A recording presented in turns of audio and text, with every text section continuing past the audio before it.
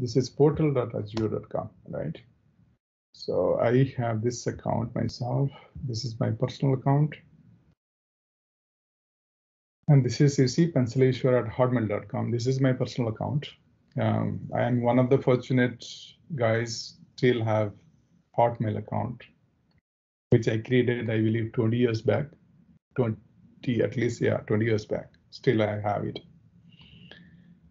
Well, that's what I'm using for this demo. And you see here, this is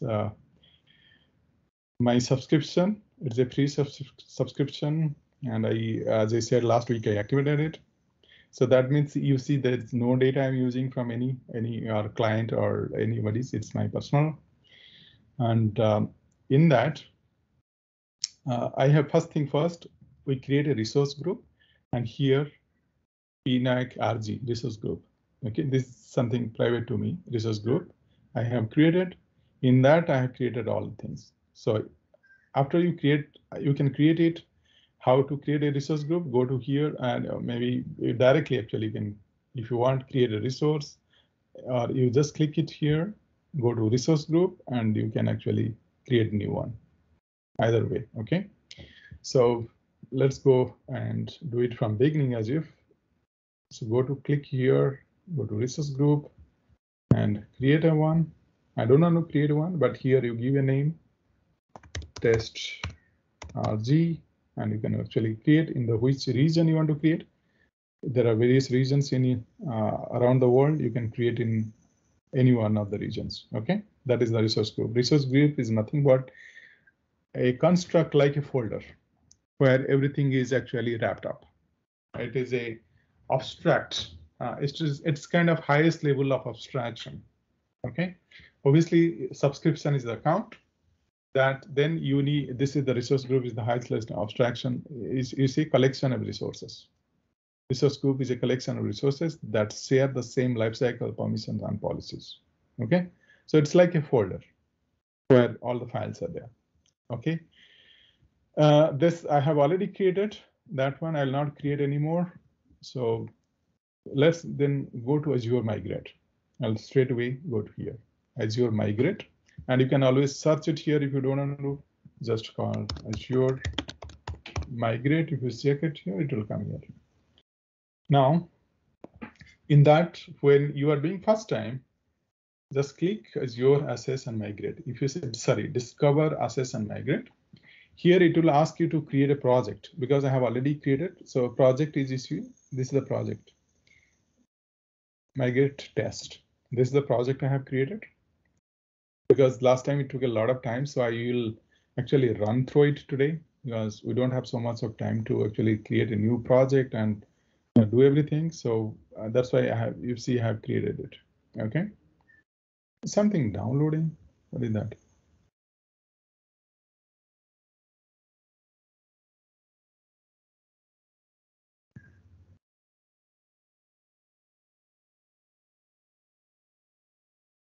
Okay.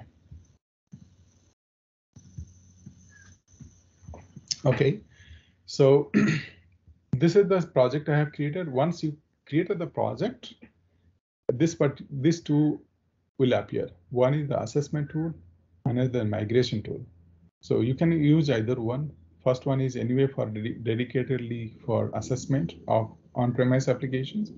So you can anyway, you have to go through the discover. Either you can click here, discover the first one, or you can create, because I am creating for migration. So I actually clicked here, discover, both are the same anyway. So I created the discover, and when you click it here, it will come as which is your environment with VMware vSphere hypervisor or Hyper-V. This is from Microsoft and this is from VMware or any physical. You can choose, because I have a VMware, I have chosen this one. Migration type, agent-less application. You can create anyone with agent or without agent. So this is what I have. I'm doing it without agent because I'm not going to install any separate agent on each server. And agent-based means you have to go and install agents in every application, okay, or every server, physical, all the VMs should have the agent, which is normally not preferred because if you have thousands of servers, then obviously you cannot go and install in thousands of VMs rather. You have to install like thousands of agents. So that's normally old, but now agent-less replication preferred. Now, then this page will appear, and here you have to create a new key, which will actually used for registering your appliance, which we are about to download. So I have already created a key. See, manage the existing appliance. So if you see here, I have actually an existing one, and the key is actually I have already created for this appliance, and I don't want to show it, but I have already a key created. Okay, so that is because it's already discovered and all. So you can go again and discover and hypervisor and agents-less, and you can create a key. And then either you can download this OB file, which I think last time we saw, I downloaded this, but you can also download this zip file, which is actually an installer. You can create a new VM, Windows VM, and you can create actually download this 50 MB file and install it so that it becomes the VM, which is the actual VM, which will actually help in migrating, or you can download this OVA, which is a ready-made. Okay, ready-made one. Anyway, I have this OVA one, and I have shown you how to actually, once you download this file, the OVA file, you create the key, download the OVA, and then go to your vCenter server, and here,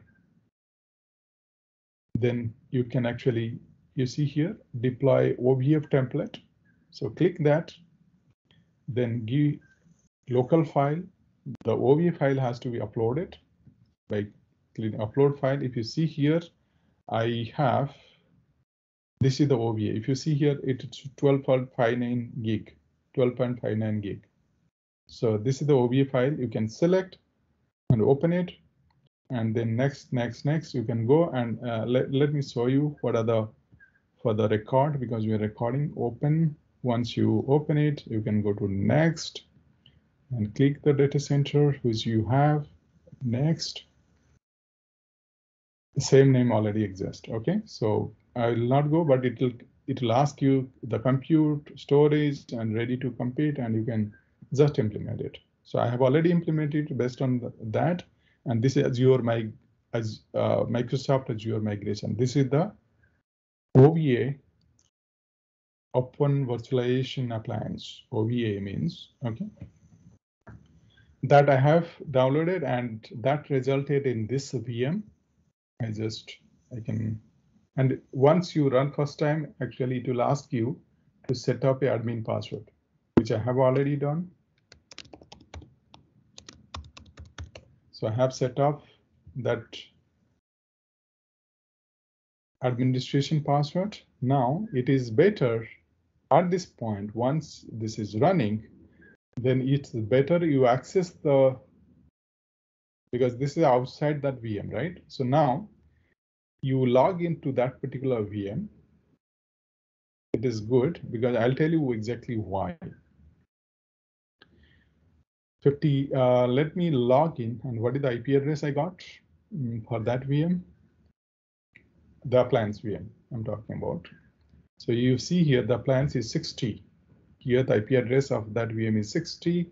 So I will, this is the appliance. I'll remote log into that, to the appliance.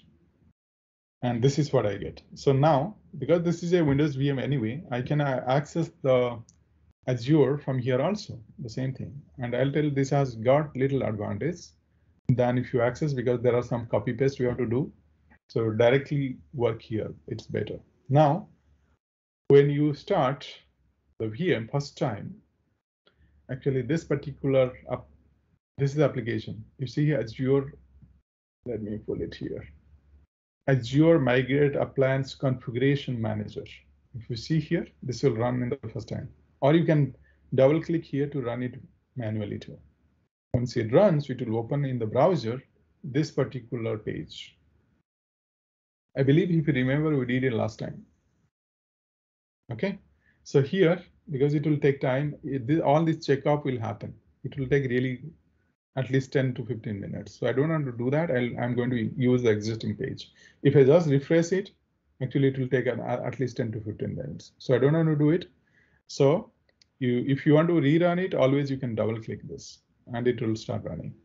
In the first time, it will actually run by itself. Okay, so this will check all the things like if there is a connection happening between this appliance and Azure, then it will do a time sync, and then it will ask latest updates are installed, and this will fail initially because we need to actually do that. You need to separately download this kit. It will give instruction how to do it. If you installation instruction, if you click it here, it will open a page and it will tell exactly what to do. I have already done that, and it is nothing but you download this file. If you see here, I downloaded a file, this particular file, okay, dixlib, and you extract the contents to a program data and Microsoft Azure config. That's all. It is actually, you have to just copy. I'm sorry, not that. I'm sorry. This is, I'm talking different. So VMware, this kit. Okay, so or you just click it here. It's better if you can click it.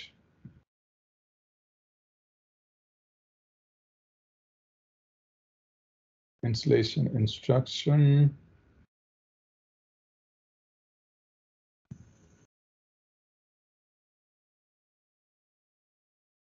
I don't know actually. Okay, let me check. Okay, here it is. Okay, you see here, download. It gives a link. C program files VMware. Okay, it is in C program files. C program files VMware, and here, right? Here you have to copy the contents of the downloaded file. If you download, this will go to VMware actually. If you click it here, it will open the VMware page and it will ask you to download this, and this needs a login, and you can create a temporary login and you can download this, and this is the zip file. If you see, this is the zip file, extract it and extract it to here. So that's all. And this is obviously helps in some other VMware tasks which is required for while migrating. Okay, anyway, so that's something first. Then you register it. In the second stage, if you register with Azure Migrate, and the key, if you remember, which we created initially, if you click here, discover, the one I just want to show what that key is actually used. Right, I said generate key, right? So that you should have already copied. Then you copy that key here and do a login.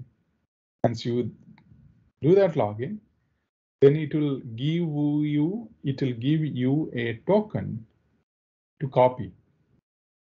And you copy that token, and then it will also ask you to log in from the same browser, or you copy this, you log in from another browser and copy this token. Because if you're not in the same VM, then you have to re-log in again and copying again, because this is a VM. Sometimes copy and paste from outside may not be allowed. So if you're directly doing here in the same VM, it will be copy and paste will be easier. That's the reason I said do it from the same VM so that you're accessing the appliance and Azure from the same VM.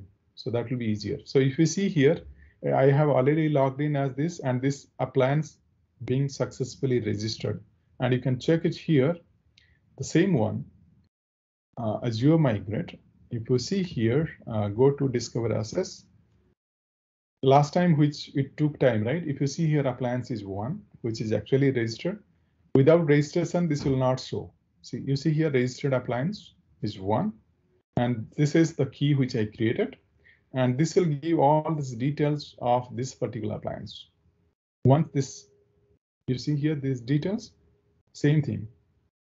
Machine ID is this. You can check it if the machine ID is here or not. I think it's not giving here, but these are the details of the same. So resource group is RG, migrate key, and you check it here. Is it migrate key? Yes. So this is migrate key, the appliance name. Okay. Maybe I have given a wrong name. It is actually taken by default a key. So it is actually, let's say, migrate appliance. But anyway, that's simple a name. Okay. Well, that's all. And then once you do that, registration is complete, because this will take really at least 30 minutes. 30 minutes minimum it will take. 30 minutes, and complete discovery also it will take another 15 minutes. So it is completely, this page 1 hour almost. It will easily take more than 1 hour. So I don't have to do all those things here. I have already done it. So in fact, this morning I did it before our call, Scrum call. We did it. So it is registered. Once it's registered and it is success, then only you can move to 3. And then here it will ask how this will communicate to the vCenter server, because vCenter server is the ultimate management server. So you give this, if you see here, edit it, I given, and this is the option only have, I have vCenter server, I give a name as vCenter, and I give the username, and I give the password. So, and it is taken. Now, then add discovery source. What you give the just the credentials here, but when you add the discovery source, you again give what you just added, the friendly name, which actually I gave. That means from the, I'll use the vCenter server, and I gave the vCenter dot, and you can give the IP address also here if you want, if you have not set up the DNS name. So you can give this and save it, which I already, same thing, exactly the same thing. So once this is done, you can validate it here that yes, this appliance really can communicate to the vCenter server, because vCenter server is the ultimate authority to allow any work to be done on VMware environment. Without vCenter server, you cannot do anything on the VMware environment. Okay, so that means this appliance is giving a command to the vCenter server actually to do something. So that's being validated. Then add credential for the servers. If you have VMs, if you see, I have Windows VMs and Windows administrators. I have given the Windows admin as administrator, and I have given a password too, that how it will log into individual VMs. And for Linux, I have given root and all the required password for the Linux servers, because I purposefully have created a Linux server too. And you can validate the credentials. And once this is passed, I have passed those credentials, you start the discovery. If I click it here, it will easily take another 15 minutes. I don't want to do that. Start discovery. I have already discovered it.